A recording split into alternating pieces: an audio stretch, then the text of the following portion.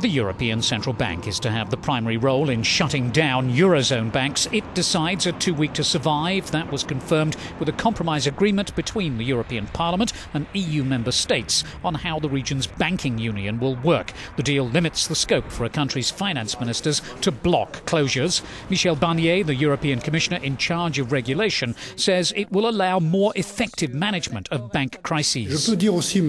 I'm absolutely convinced that this reform of the banking union is a revolution for the European banking sector, and it's probably the most significant reform for us Europeans since the creation of the euro. The agreement establishes a common €55 billion fund to come from the banks to cover costs, that to be built up over the next 8 years, but critics say it's not big enough. Spain and France had hoped the banking union would spread the burden of problem banks across the entire eurozone. Germany, the region's strongest economy, rejected that. Berlin didn't want its taxpayers on the hook for deposits in other countries.